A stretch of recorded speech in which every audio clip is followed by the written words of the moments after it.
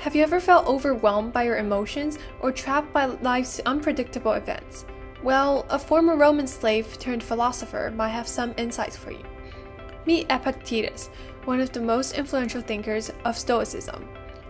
Born in Hierapolis, Phrygia, around 50 AD, Epictetus endured the hardships of being a slave in Rome.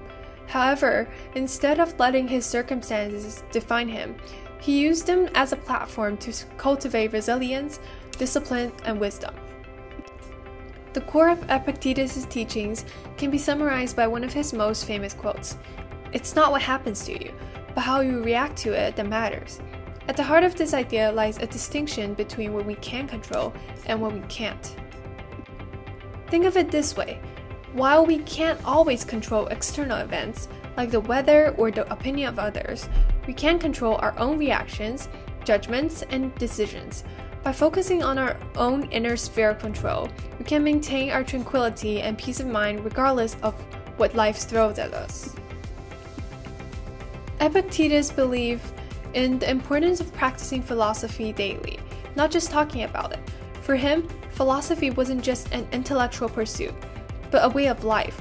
This meant practicing patience, courage, and acceptance every day. But how we can apply these Stoic principles in today's world? Imagine you're stuck in traffic. Instead of getting frustrated, a Stoic perspective will encourage acceptance. You can't change the traffic, but you can choose how you respond to it. Maybe you see it as an opportunity to listen to a new podcast or enjoy some extra thinking time.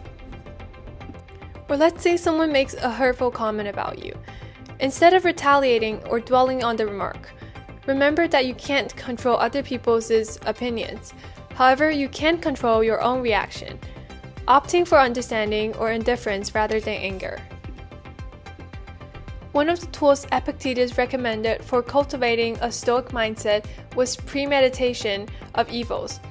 This involves imagining challenging situations in advance, which can help us prepare emotionally and mentally for potential setbacks. For example, before giving a public speech, one might consider all the things that could go wrong. The audience could be disinterested, the microphone could malfunction, or perhaps someone might ask a tough question. By preparing these scenarios in advance, the speaker can reduce anxiety and approach the situation with greater confidence. In essence, Epictetus and Stoicism remind us of the power of perspective. Life will undoubtedly present challenges, but by focusing on what we can control and accepting what we can't, we can navigate life with a greater resilience and joy. So, the next time life throws a curveball your way, channel your inner Epictetus, take a moment, breathe, and remember that while you might not have control over the world around you, you always have control over your response, and in that lies true freedom.